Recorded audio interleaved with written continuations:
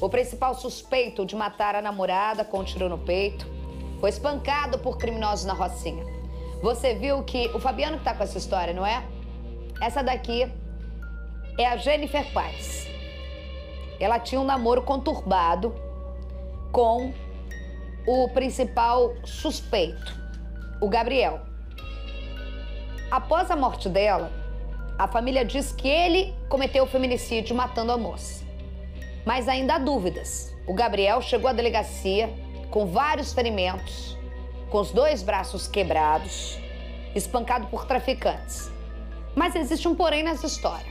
A Polícia Civil não descarta nem o feminicídio, mas também não descarta a história do suicídio, no caso da morte da jovem. A gente vai entender melhor com Fabiano Martinez e a produção de Isabela Antais. Rodou. Gabriel de Oliveira Leal, de 22 anos, principal suspeito de matar a namorada, prestou depoimento na delegacia da Rocinha nesta terça-feira. Ele aparece nesse vídeo descendo de uma van de passageiros, algemado, ao lado de um policial. Gabriel admitiu ter brigado com Jennifer, mas negou que tenha cometido o crime. Segundo a polícia, GB, como é conhecido, tinha vários ferimentos pelo corpo e os 2 braços quebrados. Em depoimento, ele contou que foi julgado e espancado por traficantes da Rocinha. Apesar de todos os indícios sobre a autoria do crime, a polícia não descarta nenhuma linha de investigação. E até o momento, as suspeitas sobre a morte da jovem são tratadas como feminicídio ou até mesmo suicídio. Jennifer Carvalho Paz, de 19 anos, foi encontrada morta nesta segunda-feira com um tiro no peito dentro da casa onde morava com um namorado na Rocinha, zona sul do Rio. Segundo a família, o casal vivia um relacionamento complicado. Parentes afirmam que a moça era mantida em cárcere privado, passava fome e era agredida pelo namorado.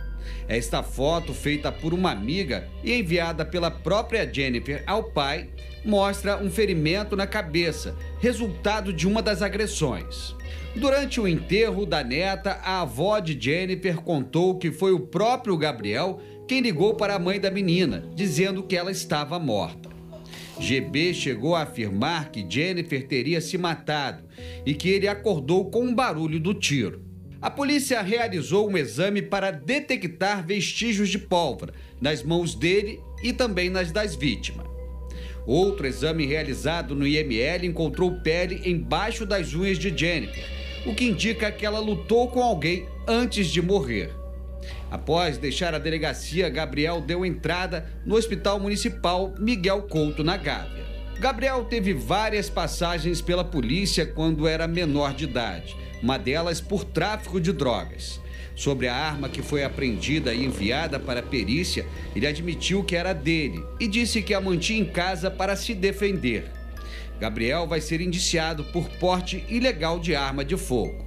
Na saída da delegacia na tarde desta quarta-feira, Rodrigo Carvalho, pai da jovem, falou com a imprensa e disse que espera por justiça. A família resolveu aguardar, tá? A gente espera que a justiça seja feita e a gente confia na justiça e a gente não pode falar muita coisa para não atrapalhar a investigação.